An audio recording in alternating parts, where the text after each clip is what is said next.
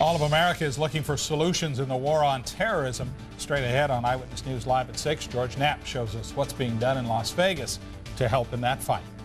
Chemical warfare is getting attention. We'll find out what local companies are doing to keep dangerous chemicals out of the hands of terrorists. And thousands of military reservists are being called to homeland duty, but that could put the city's police force at risk. We'll show you why.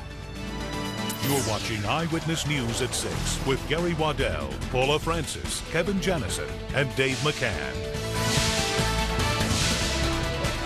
And we know that we represent and are taking back with us Las Vegas, and I know the team members from top to bottom are extremely grateful for that support. An urban search and rescue team from here in the Valley is headed to New York City to help in the rescue mission at the World Trade Center. Good evening. Thanks for joining us. We'll have that story, a look at anti-terrorism conference set for Southern Nevada, and more on what the war on terrorism could mean to Southern Nevada's police forces coming up. But first, we want to update you on today's developments. President Bush appealed for religious tolerance when he met today with American Sikh and Muslim leaders. The president also visited CIA headquarters, praising the agents for working hard to keep America free. Attorney General John Ashcroft says there is a clear and present danger of additional terrorist attacks that could include trucks carrying hazardous chemicals. How prepared is Southern Nevada for a terrorist attack? Next month, experts at a counterterrorism summit will try to answer that in detail. The summit, which will be held in Henderson, is being organized by U.S. Senator Harry Reid. George Knapp is here with the story. George. Gary and Paula, for at least one day, October 8th, Southern Nevada will be a focal point of counterterrorism planning. The way we hear it, Senator Reid had originally planned to hold a full congressional hearing here on that same date, a hearing to focus on energy issues. But the events of September 11th changed all that. Few details have been released about the summit. Here's what we know. Two people that we've spoken Nevada Senator Harry Reid is juggling more than a few balls in the air. First, he appeared on Capitol Hill with leaders of different religious faiths in a call for tolerance and understanding in these tense times. He also obtained Senate passage of a military appropriations bill which awards more money to Nellis Air Force Base, the Nevada National Guard, and millions of dollars to help clean up the water supply in Fallon, a Nevada town now known for its cluster of childhood leukemia cases. Finally, Reid announced a few sparse details about his plans for a counterterrorism summit to be held in Henderson in early October. And the purpose of that is to have people understand of the support and really the confidence they should have in the people that are making Southern Nevada a safe place. We're going to hear from the sheriff, we're going to hear from people from the Department of Energy. We're going to have a wide range of people whose lives spent making sure that Nevada's safe. They're doing everything they can to make it safe, and I thought this would be a way for people to feel better about themselves and about our community. But the summit is expected to be much more than a group hug. The local economy is reeling because of post-attack jitters, but Southern Nevada has good reason to be nervous. The suspected terrorists, after all, are known to have congregated here in the weeks leading up to the attacks back east. And our area certainly has targets worthy of the wrath of Osama bin Laden and company. Not only the high-profile glitter domes of decadence on the Strip, but also targets of military significance. Nellis, the test site, Hoover Dam. Senator Reid's summit will bring together experts from numerous agencies to explain how prepared we are for the unthinkable, a terrorist attack here. Included in the mix will be representatives from local hospitals to explain how they might handle large numbers of casualties. The full schedule of who might testify has not been finalized, but the general idea is to make locals sleep a little better at night. The public is not only invited to attend the summit, public attendance seems to be the main reason to hold this event in the first place. Again, the date is October 8th in Henderson. We will have further details on this event as they become available. You mentioned that Fallon could get money for cleaning up its water supply. Why is that coming out of a military bill? Well, it's $6.2 million, and it's going to help get the arsenic out of Fallon's water. It's going to be paid, though, to the Fallon Naval Air Station. The Navy is going to take point on a water treatment facility that will not only benefit the base, but will benefit everyone who lives in the town. Okay. It's not known if the arsenic in the water, of course, causes the childhood leukemia, but as the levels that they have can't possibly be good. Okay. Thanks, George. Sure. 9 people in 3 states have been arrested for trying to commit fraud by obtaining licenses to transport hazardous materials. That comes after FBI warnings that terrorists could attack the U.S. with chemical or biological weapons. Truck companies in the valley that transport hazardous materials say they're on the lookout for anyone who looks or acts suspicious. Eyewitness News is live. Tom Jones joins us with the story. Tom.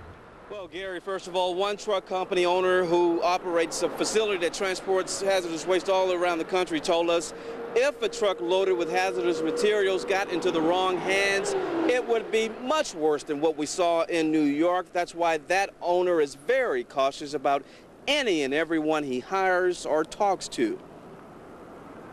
That's only a 24,000-pound load. David Miller's trucking company transports hazardous materials like acids and chemical compounds across the country. He says it's a job that's dangerous, and even more so if terrorists get a hold of the loaded trucks. In the wrong hands, it's a time bomb just waiting to happen. That's why Miller is very concerned about reports that several suspects have been arrested for fraudulently obtaining or trying to obtain hazardous material transportation licenses. Even before the arrest, Miller says he's always been careful about who he does business with. Now he'll be on the lookout for terrorists. David Miller is so serious about keeping terrorists out of his trucks that when we called him for an interview, he told us he wouldn't give us any information until we came to his business and proved who we were. But we are awful careful about who calls us, who we're doing business with, and that's why I had this direct conversation with you. Miller says all his drivers go through extensive background checks, and they have to have licenses and know all the rules and regulations. Despite all that, he says a terrorist can slip through the cracks. The only thing we can do is keep a more tighter handle or grip on things. We cannot be too careful. Now, the men who are accused of trying to obtain those hazardous materials transportation licenses were arrested in Missouri, Michigan, and Washington State. There's no word yet if they had any Las Vegas connections. Tom Jones, Eyewitness News, live. Thank you, Tom. Lawmakers in Washington are working out ways to make the country safer in the war on terrorism. A top concern on Capitol Hill is biological terrorism, after word that some of the individuals linked to the September 11th hijackers had tried to get licenses to transport hazardous waste.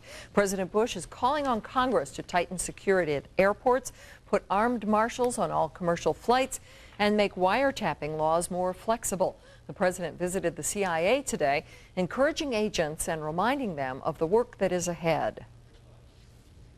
We must never forget that this is a long struggle, that there are evil people in the world who hate America, and we won't relent. In Afghanistan today, protesters stormed the long, empty U.S. embassy in Kabul. Rioters tore down the U.S. seal and destroyed everything left in the building. Hundreds of reservists around our valley have been put on alert for possible deployment in America's war on terrorism. Many of those reservists are police officers. Eyewitness News reporter Lisa Johnson examines how local police departments are preparing to handle the expected loss of manpower. Tim Gross has just been told he must report next Monday for active duty. He's a member of the 99th Police Squadron of the Air Force Reserves. He's also a Metro police officer and now must leave his job. It's more of a patriotic thing for me, as I've been in the military reserves and active duty for over 18 years now. If I didn't believe in it, I wouldn't be there, obviously. Officer Gross is just one of hundreds of police officers around the valley who are also reservists. As these part-time soldiers prepare for active duty, police departments are preparing for the loss of their full-time officers. Metro faces losing 300 police officers to the military. And if people did have to leave for military service that were in critical jobs that were there to ensure the public safety, those jobs would be filled. No new hires will be made, personnel will be shifted, so all soldiers are assured jobs when they return. But that depletes police manpower. And the police officers who are called up for active duty face another type of depletion, a salary depletion. Most police officers make $50,000 or more. Their military pay would be less than half that. And they also would face losing their insurance for their dependents. The Police Association is planning to start a catastrophic bank. Employees will be able time into this bank, and as employees exhaust their accrued leave, they'll be able to dip into this bank of time so they can supplement their income. And that at least makes the financial hardship Officer Tim Gross now faces as a soldier a little easier to bear. Lisa Johnson, Eyewitness News. North Las Vegas and Henderson's police unions are also considering catastrophic banks for their reservists. Henderson's police department is also extremely concerned because it is already understaffed and now faces an additional 15% shortage if these reservists are all called up. 62 Clark County firefighters, Metro police officers, doctors, engineers, and even canine units have left for Ground Zero to help in the search and recovery efforts. They are Nevada Task Force 1, one of the 28 federal emergency management rescue teams in the country. Eyewitness News is live. Cindy Caesar is at the Clark County Fire Training Center with the story. Cindy. That's right. Well, this place normally is a fire training center, but today it was a staging area for these 62 rescue workers to head to New York. They are bringing with them manpower and money. They have 50,000 pounds of specialized search equipment and 3 canine dogs to sniff through the rubble. But this FEMA urban search and rescue team of Clark County firefighters, Metro officers, doctors, and engineers also have a check for $364,000. Thank you, sir. Have a great day.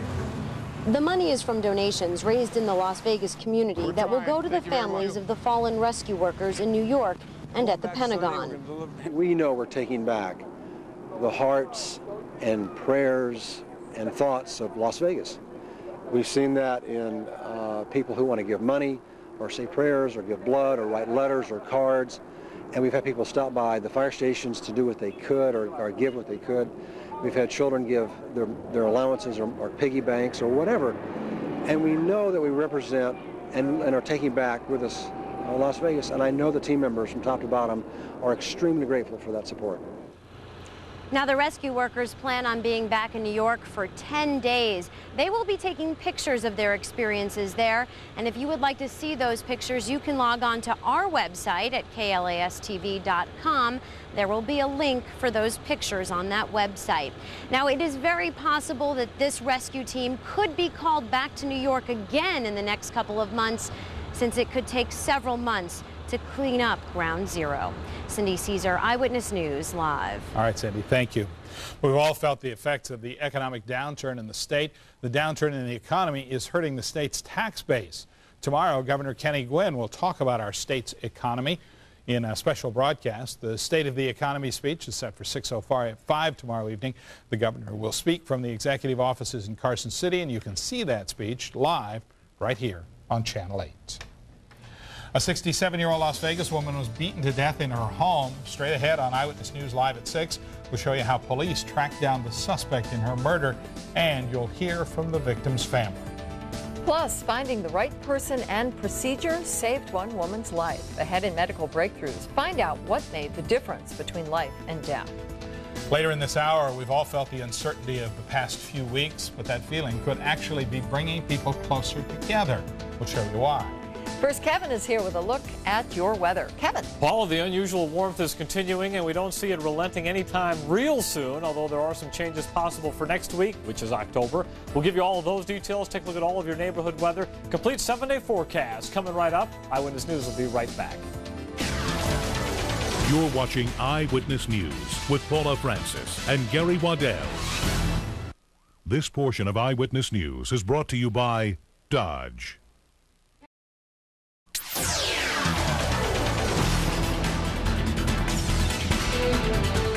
Things are getting a little bit easier for the family of a murdered Las Vegas woman. The suspect in the case was arrested today in Mexico. Colleen May has been following the story, and she joins us with the latest. Colleen. Well, Paul and Gary, it's a story that Eyewitness News has been following. We first told you earlier this week about a Las Vegas woman murdered, and police say tonight the manhunt is over. The suspect behind bars. 67-year-old Shirley Rogers took in a homeless man who police believe then killed her. Rogers' body was found in her home in the northwest part of the valley on Saturday. Police say the suspect, 24-year-old Brett Jones, fled in her vehicle. It was found in Yuma, Arizona. He was captured this afternoon in Mexico. Police say Jones was hitching a ride with a truck driver in Mexico when they came to a checkpoint. There he was arrested and found with the victim's handgun. Her children are still coping with the loss that their mother is gone. She had her faults, and one of her faults was trusting people. And that's a terrible fault this day and age to have. Frustrated that somebody that she would take in to care for would treat her this way and take advantage of her. It didn't need to happen this way. I want my mom to be honored. I want everything he deserves, he gets, or whoever did this. A memorial service for Shirley Rogers will be held tomorrow. That's Thursday at 1 p.m. at the Christ the Servant Lutheran Church. That's on 2 South Pecos Road in Henderson. Now, Shirley Rogers had lived in Las Vegas Valley for 14 years, worked at Nellis Air Force Base as an operator. She was actually known as Operator Number 7. So the family wants to get out and make sure that all her friends here in the valley know that she has passed, and a memorial service to honor her will be held tomorrow. The family is obviously devastated. Would they still want her to help others? Well, they say that's one of the things that they loved about their mom the most, is that she gives so much to others. But they told me today that they want others to learn from this tragedy. They say if you want to help someone, go through an agency and let your family and neighbors know what you're doing in case you do need help. She didn't tell most of her family that she had taken this young man in, so it was a shock to them when they found out this happened. So make sure you let family, neighbors, and try to go through an agency so they can check people out. Good advice, especially these days. Thanks, Colleen. Thanks. Cheyenne high school student is in serious condition at University Medical Center. He was stabbed in the stomach. Police say the boy was stabbed while talking to friends at school on Monday afternoon. The suspect is believed to be 20 to 22 years old, and police say that he might have known the boy. Soccer players at Clark High School and in the nearby neighborhood finally have a field to play on. The city put about $300,000 into the project. Clark High School players are excited for the field on campus so they can host home games. Before this field was built, they had traveled to Cashman Middle School to practice. Councilman Mike McDonald participated in the ribbon-cutting ceremony today. He says the field has other benefits in addition to convenience. It helps them get off the streets. It helps them play with something right in their neighborhood. We have a very large Hispanic population that I've been working with that came up with this idea. How about youth soccer? We're going to sponsor a team out of the neighborhood and hold other neighborhood events. A youth soccer league will be able to use the field year-round. That's nice. Yeah. Very nice to have that field. Kevin's here. Tell us all about the weather. Get a little sweat going playing soccer this time of year, definitely. Really? Temperatures staying warm. The days are getting shorter. Sun is rising later, setting earlier, but it's still awfully warm out there. Look at the long shadows in the Las Vegas Valley, where there even are shadows. Sunset is officially at 6:32 this evening. However, that's the time it goes below the horizon. It goes below the mountains earlier, so it starts getting darker earlier than when actually the sun would set. Let's begin with real-time neighborhood weather, and we will start at Gordon McCall, one of our 35 neighborhood weather stations, where it's 92 degrees. The breeze is light now at 3 miles per hour. Humidity is certainly a tolerable 13%. Near Jones and Smoke Ranch, it's 93 right now, also a 2-mile-per-hour wind. Up in Summerlin, 91 degrees, a little more wind, but not too much going on there. And in Pahrump, 90 degrees and 18%. Other neighborhood temperatures still 100 up near Cary and Hollywood, 97 near Cheyenne and Las Vegas Boulevard. It's 96 up near Buffalo and Cheyenne, and down in Green Valley, 95 degrees. Outside the valley, already down to 65 on the mountain. It is an even 90 out of the Red Rock Visitors Center, and still 100 degrees in Laughlin. Humidity levels, they're pretty low. I mean, this is a very dry air mass, generally between about 10 and 15%. A little higher up on the mountain. In town, same numbers, with the highest being up near Buffalo and Cheyenne at 16%. And speaking of highs, a couple of neighborhoods did not get out of the 90s today. The rest of the valley in the lower 100s, with the high being 106 down near Windmill and Paradise. Outside the valley, anywhere from 75 on the mountain, 105 in Mesquite. Laughlin and Death Valley hit 100 and a dozen today. At McCann, the top temperature and even 109 above normal. It was also 9 above normal on the low side. Look at the records, 1947 and 1948. Complete reversal there of the following year. Inside the thermometer still up around 130 degrees with the sun beating down, even with the sunshade on.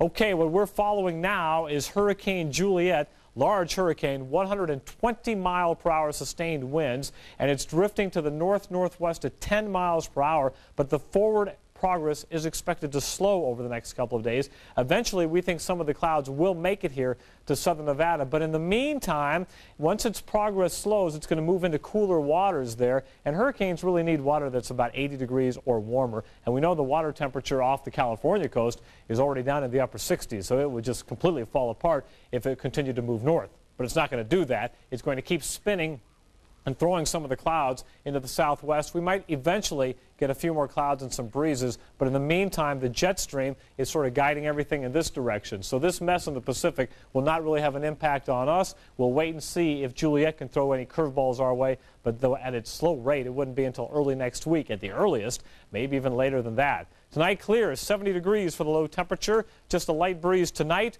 That'll fire up tomorrow 10 to 20 with a few stronger gusts in the afternoon.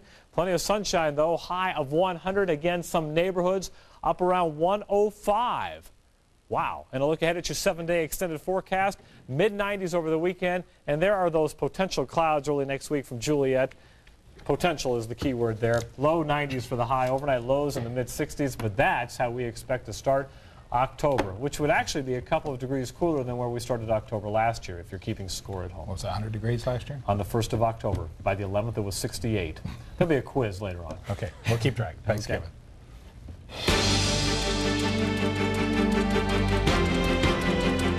Medical advances are only beneficial if they are available to the patients who need them. One woman with a brain aneurysm is thankful her doctor found her a specialist who could save her life with a new procedure. That's in tonight's Medical Breakthroughs. Since they were teenagers, Rick and Nanette Jones have been in love, a love that was almost taken away. I thought she was snoring, so I rolled over and tapped her and went to tell her that, you were snoring, and I looked over and I could tell that something was wrong. Nanette had a weak blood vessel in her brain that ruptured. At the hospital, the news from the doctor was not good. And he came out and he says, "I'm sorry, there's nothing I can do." He says, "We're not going to touch her. She's just going to pass away." Then their doctor heard of specialist Frank Wayne Hellinger. Her aneurysm was in a location where it would have been dangerous to operate. The surgical risk would have been high. Instead of surgery, he fed coils like this one through an artery to fill the aneurysm. In general, the coil procedure is easier to tolerate. It's a life-saving procedure that's recently gained popularity. It was just one of those things it's mouth to mouth. And if Dr. Montoya hadn't mentioned him, I wouldn't be here. It took months of recovery, but Nanette is back with her family and her husband. While she doesn't remember much of the experience, Rick will never forget it. It's quite a roller coaster to sit there and have to tell my children that their mother was going to die. And then an hour later, I'm sitting there telling them that this doctor says that your mother will be back to work in 6 months. Nanette is back to work after being dealt a second chance at life. To me? More advances are underway for the coiling procedure. Dr. Wang Hellinger says researchers are testing new materials for coils that will react better in the body. They hope that will reduce the likelihood of a recurrence of another aneurysm. If you'd like more information about this treatment, send us a self-addressed stamped envelope and write aneurysm repair on the front of the envelope that you send us. You can also get information on our website. A drug used to treat cancer may also be useful in keeping clogged arteries open. In a study, researchers coated the drug paclitaxel on the surface of a stent. A stent is wire tubing that reopens heart arteries that are clogged. According to the research, when doctors used the drug-coated stent, arteries stayed clear for 6 months in every patient. And that's tonight's Medical Breakthroughs, Gary. Very good. Time now to check in with Dave McCann, find out what's going on in sports. Tyson in the news again. Possibly some more trouble. Police searched the home of the former champion. They're looking into new allegations of sexual assault.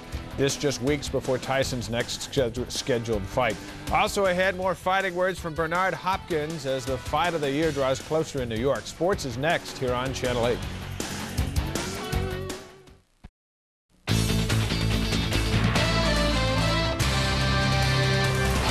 Former heavyweight champion Mike Tyson has more to deal with now than just his upcoming opponent. As we reported at 5, Metro Police are investigating sexual assault allegations against Tyson.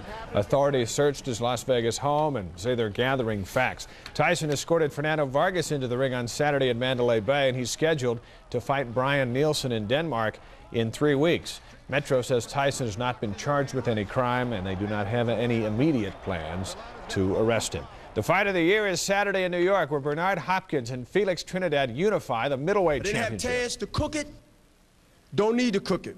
But just like any other execution, everyone is entitled that's waiting to get executed to what you call the last meal. Someone steak and potatoes, someone lobster, some want whatever they want, but I got something special for Trinidad. I had to ask some of my Spanish friends in Philadelphia, what is your favorite food? Rice and beans. And let me tell you, it's enough for y'all. I got another bags in the car for you. I don't think I'd want to be Hopkins on Saturday. Mandalay Bay is home to the Ultimate Fighting Championships this weekend, and here they are. These are the guys that fight without those big boxing gloves and without a whole lot of rules. 3 world titles will be on the line on Saturday night. In a surprise move, the Washington Redskins cut starting quarterback Jeff George. He was ineffective in the Redskins' first 2 games, so they fired him and promoted Tony Banks. I was steadfastly hoping that this thing would work with Jeff, because obviously had it worked, we probably wouldn't be 0-2. We might be 1-1 or 2, but, you know, not 0-2. I was hoping it would work. Well, John Robinson's not going to fire Jason Thomas. Instead, he's hoping to get the quarterback back to his old form against BYU on Saturday. That story is coming up in 20 minutes. Thanks, Dave. There's more news straight ahead on the eve of a high holy day for Jews around the world. We'll find out what Valley families say about the prospect of peace in Israel in the face of an escalating war on terrorism. Plus, families of the missing in New York City begin the heartbreaking process of filing requests for death certificates. And as the whole world is shaken by the attacks on America, some Valley residents are re-examining their lives. Eyewitness News live at 6:30 starts now. You're watching Eyewitness News at 6:30 with Gary Waddell, Paula Francis, Kevin Janison, and Dave McCann. We get too carried away with making cockpits into foxholes that pilots have to defend. We might start to lose track or lose concentration on some of the broader issues. Protection at home and a growing war abroad are the 2 top concerns in Washington, D.C. Lawmakers are trying to improve security at airports and keep the war on terrorism on track. Thanks for staying with us. We'll have more on what local families think of the efforts to keep the peace in the Mideast during this time of crisis, and we'll tell you how personal relationships are changing in the face of war. First, though, we want to update you on what happened today. Families of people missing from the World Trade Center started filling out the paperwork to get death certificates today. The Pentagon called up more than 600 more military reservists for the campaign against terrorism, and 300 bodies have now been recovered from the rubble of the World Trade Center's Twin Towers. As the sun sets in the valley, local Jews will begin heading to temple for the Yom Kippur observance. But for many, especially those who lost loved ones, things are different in light of the September 11th attacks. Eyewitness News reporter Erik Levine has more. The Yom Kippur holiday is a time when Jews go to temple to pray and ask for forgiveness for their sins. But this year, Ruth Furman, whose brother-in-law Stephen was killed in the World Trade Center, is trying deeply to understand the sins of others. My brother-in-law was killed as a result of terrorism right here in the United States. We just can't fathom this happening, and it has shattered everything that we hold dear. While Furman heads off to temple, a new peace agreement has been announced between Palestinians and Jews in Israel. And local Muslim leaders say it's important all of the world understands that it was the political motives of terrorists and not the Muslim religion that led to this month's tragedy. While we regret they do exist and they do not represent nor reflect Islam, because their behavior, both this type of violence and suicide, are in conflict to Islam, which means peace. And peace, long-term peace, is expected to come from all this. But first, the U.S. and the world are prepared to make justice their top priority and avenge the loss suffered by Ruth and thousands of other Americans. Erik Levine, Eyewitness News. If you are interested in donating money toward Ruth's brother-in-law or any other victims, you can go to our website at KLAS-TV.com.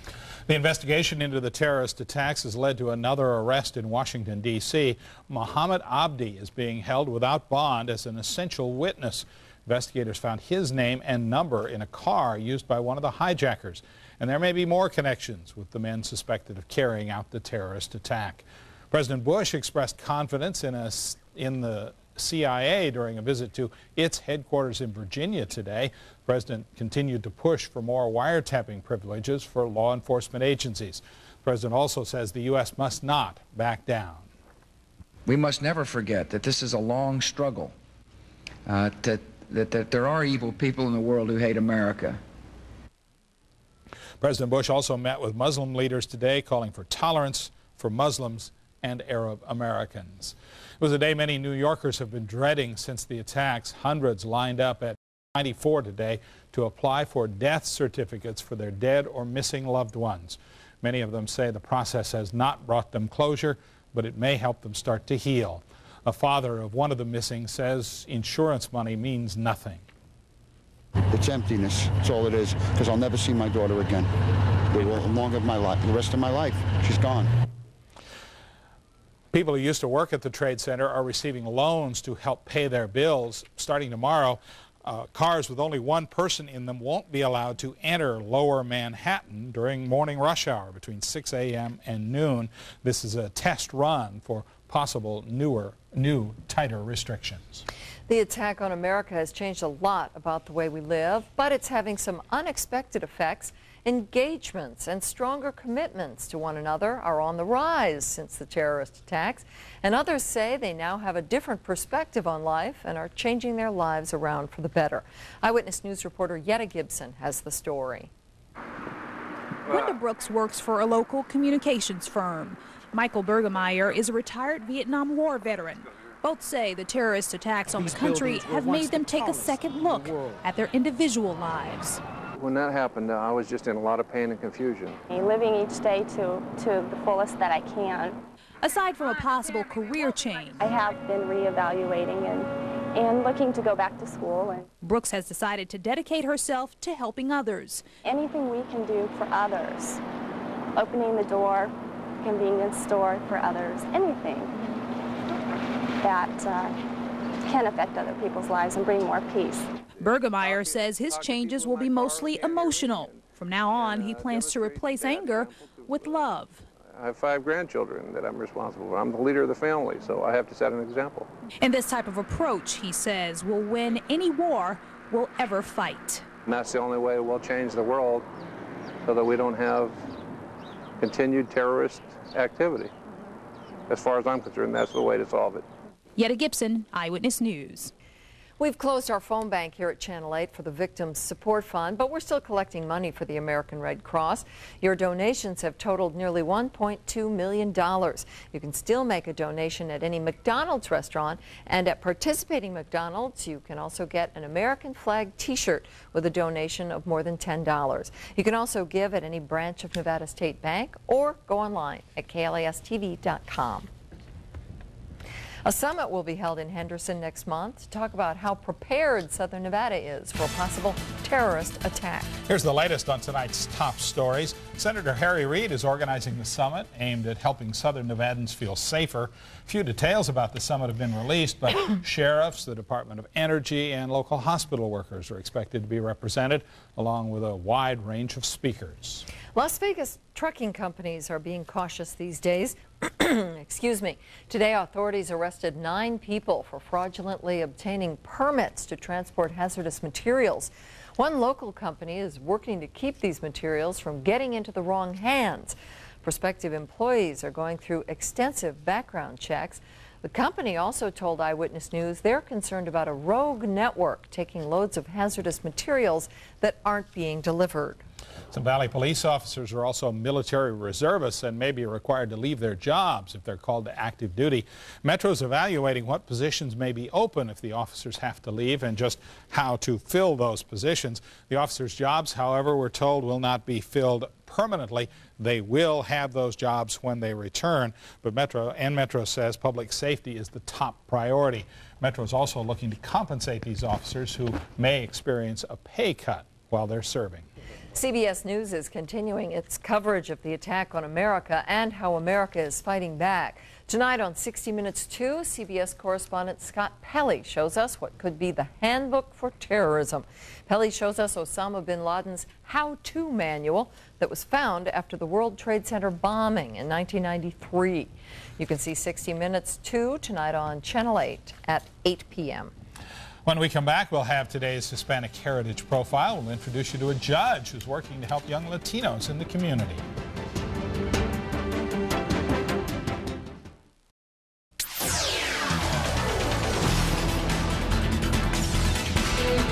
The only Hispanic judge in Clark County, Valerie Vega, has spent her career trying to inspire young Latinos to stay on the right side of the law.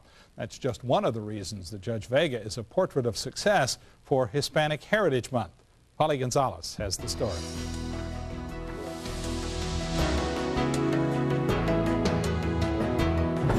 Department 2 is now in session. Honorable Valerie J. Vega presiding. Judge Valerie Vega has ruled the bench for more than 10 years. While women are still the minority when it comes to judges, Judge Vega is also the only Hispanic judge in Clark County. And I think it's real important that the kids know that the opportunities exist for them and that if I was able to accomplish it, then they would be able to accomplish it too.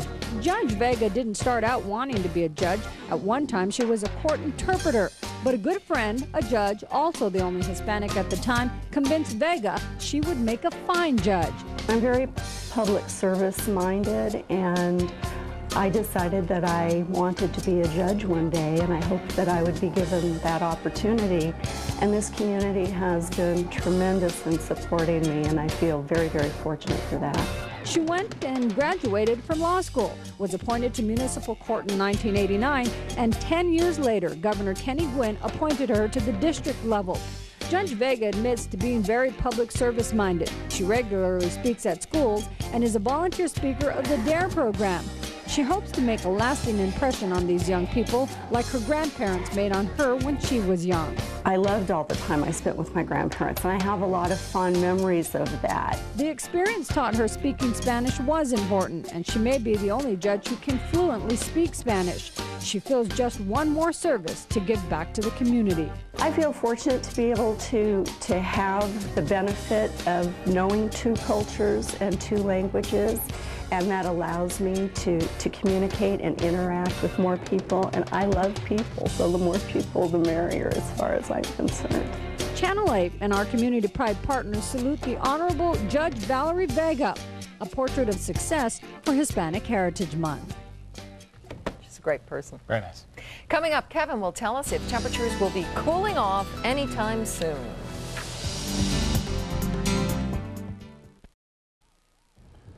Time to check in now with Kevin Janison, find out what's going on outdoors. Kevin. Warm evening, Gary. We'll begin at the zoo on North Rancho where it's 89 degrees. Light breeze there near Sahara and Nellis, east side of the valley. Checking in at 92 with a 5-mile-per-hour breeze. Green Valley, Nate Mack Elementary is not too far from Pecos and Warm Springs. There at 93. There's the breeze blowing down there. And in Overton, the Moapa Valley coming in at 85 degrees. Still 96 near Eastern and Charleston. It's already down to 89 in Summerlin. 91 on the Strip and 92 near Camino El Dorado and Nan Road. 64 on the mountain, 90 up in Indian Springs, and Searchlights checking in at 86. Around the west today, plenty of warm air to share. Phoenix still at 105, Denver hit 89, Salt Lake City beginning to cool down at 84, while downtown LA topped out at 90 degrees. Around the country, a couple of areas of weather. First of all, that big system that produced the tornadoes a couple of days ago way out to sea, although the tail of the front still producing some heavy showers and thunderstorms in Florida. From Fort Myers southward, they have had some flood advisories in effect.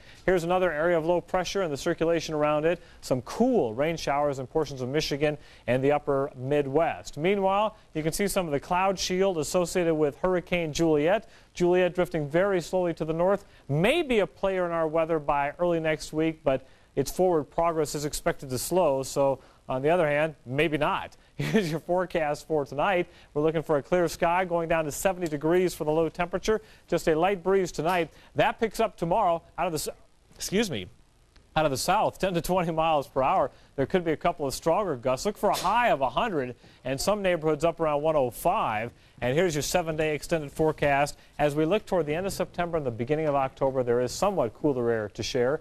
93s by early next week with maybe a few clouds from Juliet. We'd like to say hello to Troop 146 from Henderson. They were visiting us tonight. There they are.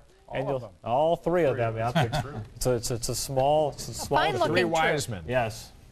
Spike on the right there is very interested in how he's going to get paid for his appearance here, because on his tour of the station, you can look in the can, there he goes. Yes. Dave told him that he gets paid for going on TV and coming down here, so maybe Dave can help us out. I thought everybody did that. Yeah. Yes. Just see Dave after the show. Yeah. How much are you paying him? You get paid? Yeah. I'll take care of you. What's Thanks, up? Kevin. I get paid, I get free tickets. What else? What other stuff? I don't get big cars. Big game this weekend. Yeah, big game this weekend. BYU and UNLV mixing it up at Sam Boyd Stadium. Be a big crowd. And for quarterback Jason Thomas, he's got to find his groove back to give UNLV a good chance in this one. Coming up, we'll show you what he's trying to do to get things back together. Also ahead, medical update on running Rebel Jermaine Lewis and a conversation with that man, point guard Marcus Banks. Sports is next here on Channel 8. This portion of Eyewitness News is brought to you by the Courtesy Automotive Group.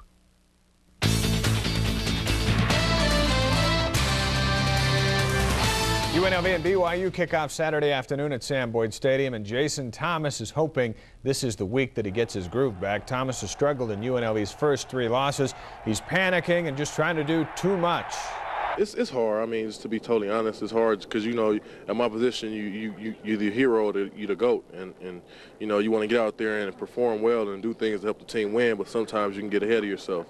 And so I think that's what I've been doing a little bit. Me and Coach sat around and talked about it, you know, this weekend and bounced some things around. So hopefully I can get out there and just play ball like I know I can. You know, I think performance is a simple, sometimes elusive thing, but you never get a better performance in anything you do by making it more complicated or trying too hard. It's usually rhythm, relax, not get uptight. I think we all just need to go out there and do our own job, and I think, you know, Jason's a great player. He's going to come back. You know, there's no doubt about it in my mind. I know Jason's going to be out there doing his thing this week, and if everyone does what they're supposed to do, we're going to have a great game. We do know there will be a great crowd, one of the largest in school history. Just under 4,500 tickets remain, which means over 32,000 are out. The remaining tickets can be purchased through UNLVrebels.com or tickets.com. But according to the coach, there is a catch. And the great thing, and you'll be happy to know this, that no one can get in the stadium wearing blue. Only way you can get in that stadium is if you wear red. So that all red, sold out, perfect. Wow, this sounds like you've got new rules now in your administration. Yeah, very specific rules. Well, the Running Rebels tip off the season on November 17th, and no one is more eager than point guard Marcus Banks. The local product comes to UNLV by way of Dixie College in St. George. Banks spent part of last month playing overseas on a team of junior college all-stars. It was a great experience. You know, I played against a lot of bigger guys, and I played against a lot of great shooters, and those guys were smart and stuff. I learned a lot of things over there. Ernest Turner now gets to play and either back you up or play aside you. How big of a deal is that for this team? Oh, that's a big deal. You know, either way it go. You know, Ernest's a great guy. He's going to do well. You know, I just want to roll. I'm ready to roll, and the team, you know, we're ready. Indeed, here's an update on shooting guard Jermaine Lewis. He's been cleared to begin some straightforward running, but no pivoting. It's doubtful that he'll be at full speed until January 1st. The good news is trainer Dave Tomczyk can start preparing him for a return. Lewis tore his right ACL last season, but he is on the mend. Thanks, Dave. We'll be right back.